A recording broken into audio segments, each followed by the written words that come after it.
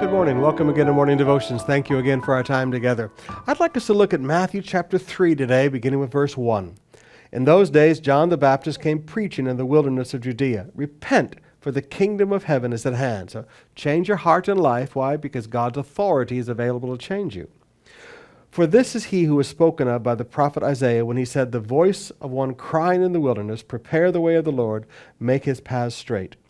Now John wore a garment of camel's hair and a leather belt around his waist, and his food was locusts and wild honey. Then all Jerusalem and all Judea and all the region around Jordan were going out to him, and they were baptized by him in the Jordan River, confessing their sins. But when he saw many of the Pharisees and Sadducees coming to his baptism, he said, You brood of vipers, who warned you from the wrath to come? Bear fruit in keeping with repentance. Now, very quickly, take this snapshot of John's life and ministry. There was a purpose of his life: prepare Israel for the Messiah. And that purpose of his life came from Scripture. It didn't come from some silly person's prophecy about him.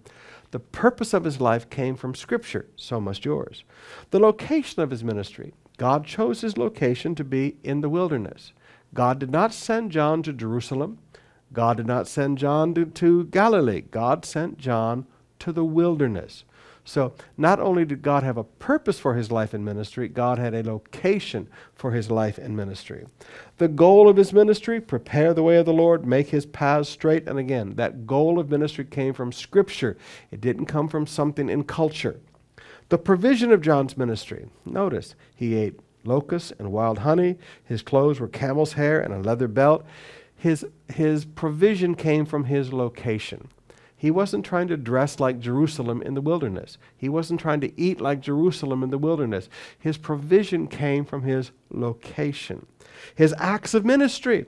He preached repentance, very confrontational.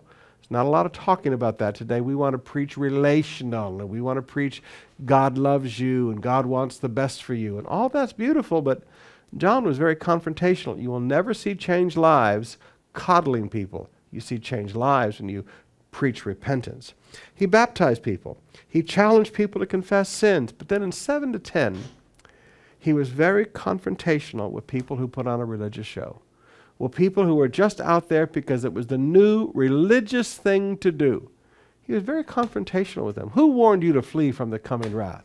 Bring forth fruit of your repentance. So extremely confrontational with people that just wanted to ride the religious movement and wanted to be a part of, it's good to look this spiritual now. It's good to be a part of this. It's making the right connections. He was very intolerant of that. A little snapshot of John's ministry as we start the year.